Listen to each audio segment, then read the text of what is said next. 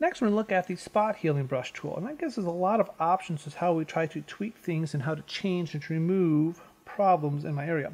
So to find my healing brushes, there's many different options. I look for the little band-aid with the little circle on the side. The spot healing brush, I'm going to click and hold and pull out like there's many other tools. The spot healing brush is here, and it's probably the easiest of the tools to use when it gets into the touch-up work. I've selected my brush. It's got some brush settings here. On the top of my options panel, I can also make some adjustments. In the process of adjusting this, I'm going to go ahead and zoom in a little bit so I can see things a little bit clearer. I recommend doing all your adjustments at 100 or even 200%. 200% allows you to see something. If it looks good to you at 200%, it's going to look good at everybody else when they see the picture at 100% size. So I go into my options bar once I've got the tool selected, and I'm going to go ahead and open up the different brush settings here. And I'm going to go ahead and specify a brush size of 25 pixels.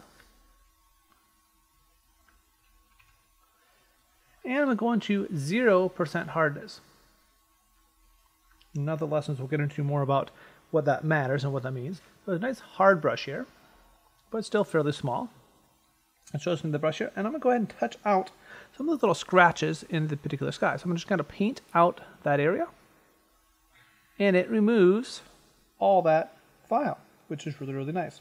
Now, the thing you want to keep in mind is when you're doing your touch-up spots, you don't want to go too far into the layer. If you touch some other area, it might get confused on what it's trying to remove automatically, and it might make some smudges by dragging something that you didn't want cloned or touched up in the process. So make sure you're keeping your brush in similar patterns, something like that, and it does a pretty good job of making the healing selection. So you zoom out, Control S or Command S to save your work, and you move on to the next step. Applying a content-aware patch. So in the Tools panel, we're going to go ahead to the Object Selection. We're going to click and drag out to the Object Selection tool, not the Quick Selection tool. That used to be my favorite, but the Object Selection tool has really gotten good here in the last version 2 of Photoshop. And so we're going to go ahead and select our boy. The area that we want to select. I just drag an area, a marquee around him, give him a little bit more range, and let it go, and let it do its work. Now, it will take some processing power depending on your computer speed. It may or may not happen very quickly, but now it's done a pretty good job of selecting the boy, and you can see the selection is now nailed in on the boy that we don't want in the photograph. So make sure I have all the boys selected and it's not cut into the boy. I'm going to go to Select, Modify, and then over to Expand, and I'm going to go ahead and expand it 2 pixels to expand the area that is selected, and hit OK. It's made it slightly larger around the edge of him. Now in the Tools panel, we're going to go ahead and find the Patch tool. That's under with the different healing brushes, down to the Patch tool, third option in the Healing Brush Clone Stamp selection area of the Options Tools panel. So I've got the patch tool selected, and I'm going to go ahead and now do a little bit of touch-up of the boy. So I'm going to hover over the boy. The selection now pops up with a little arrow and the little patch quilt sign there. I'm going to go ahead and click and drag over to the side, and it's actually moved to an area next to the woman. And I'm going to go ahead and let go when I get him out of the space that I want, about like that, and I go ahead and let go. And the selection actually looks pretty good. It's done a really good job of doing that touch-up. Now, I will say this became a lot harder a few versions ago in Photoshop, but it's getting really smooth, really clean. And now is the computer doing a lot of the work for you? Sure, but you're telling it what you want to do. You're giving it parameters and selecting the boy, expanding the selection, and then moving it over. So you do have some control. It's not that computers are taking over the world and Photoshop will be completely made by robots and artificial intelligence. We do have some input in the process, which is a good thing. Then once we got the selection done, it did a pretty good job. We want to get rid of these marquee tools. I'm going to go ahead and go to Select, and then deselect, or Control D or Command D if you like shortcuts. And now it's done a pretty good job of removing them. Impressive, not quite perfect. Now we'll make it even better. So let's repair some of the areas with the stamp tool. It's not a perfect touch-up. You can see the brick mortars don't quite line up. It does look a little bit off in some areas. So instead of using some of the options like the patch or the healing brush, different options to clone there, we're going to go down to the clone stamp tool and do some of the manual adjustments. Now, the options in terms of the spot healing and healing brush and some of these tools are very automatic, and that's a good thing. The clone stamp tool does touch-up work where you have control of, I want this area to be moved to this area. You have a little more control and less of the automation process, which is good in some ways. So I'm going to my toolbar. I'm going to go ahead and change it to 60 pixels and 30% hardness. And we do want to make sure that the option for aligned is selected. It probably is by default, but just make sure that option of aligned is selected. I'm going to move the clone stamp tool to an area where the top of the bridge and the wall is smooth. I'm going to go and zoom in a little bit here. Go and hover over on my particular brush here. I'm going to hold Alt with the keyboard, or Option if you're on a Mac. Like this means the crosshairs like in a gun. I can narrow in on this particular selection, and I can choose this is the area that I want to bullseye or target. I click. Now I let go of Alt, and as I move my mouse over, we'll take from the point here on the left, my plus sign where I've targeted, and it will move it to the area on the right. So we're going to clone or move what I selected automatically to the right. Now the nice thing about Photoshop, it actually shows you what it would happen in real time. You can see the preview of what it was actually being adjusted from one section to the other section. Now the key that you don't want to do is you don't want to have the mortars really off, because if you do so, it doesn't look right at all. The brick looks like it's been through an earthquake and shifted, or the mortars look like it was painted by or put together by someone who had no clue what they're doing in construction, which might have been me. I not having a clue what I was doing in the construction.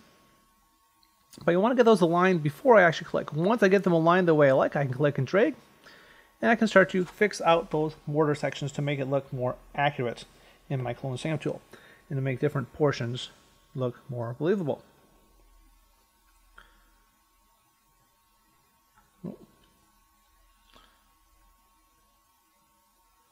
Getting those corners aligned pretty good there. And that's starting to look pretty good in my overall selection.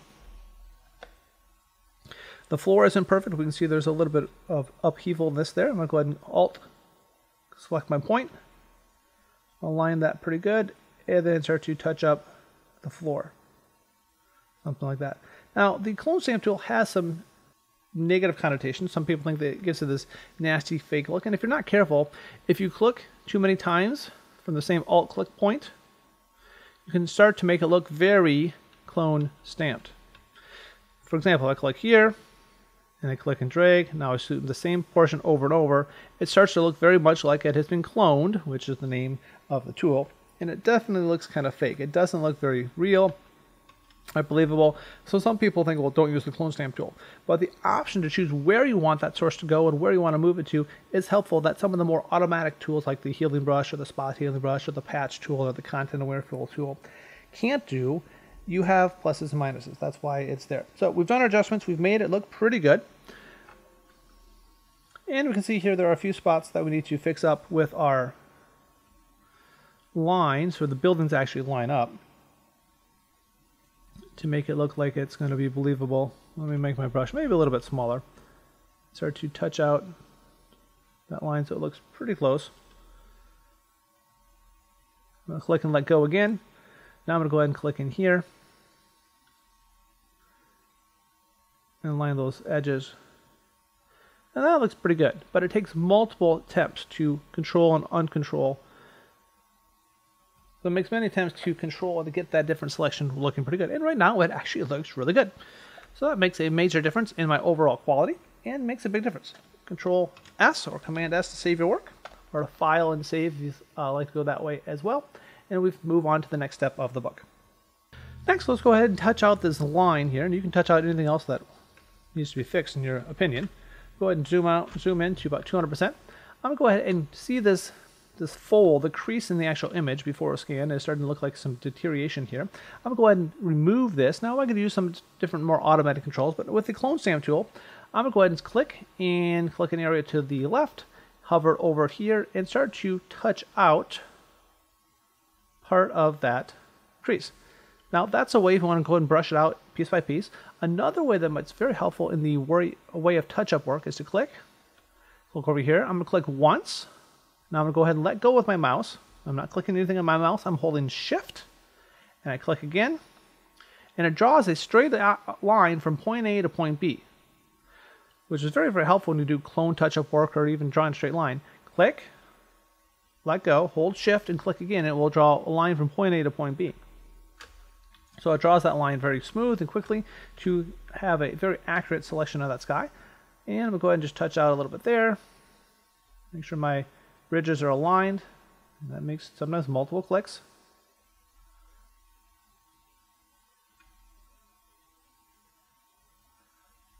And the bridge, because the curve makes it a little more difficult for sure.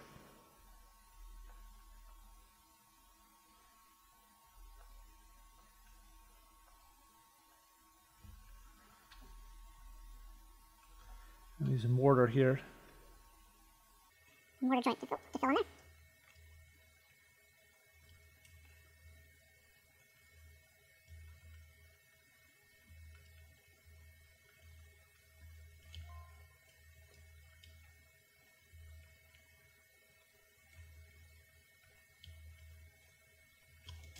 Thanks for joining me on Better Picks in just a few clicks. If you have any questions, put them in the comments below, and I look forward to answering them and seeing your discussion as we go forward. Don't forget to hit subscribe, and I'll see you in the next video.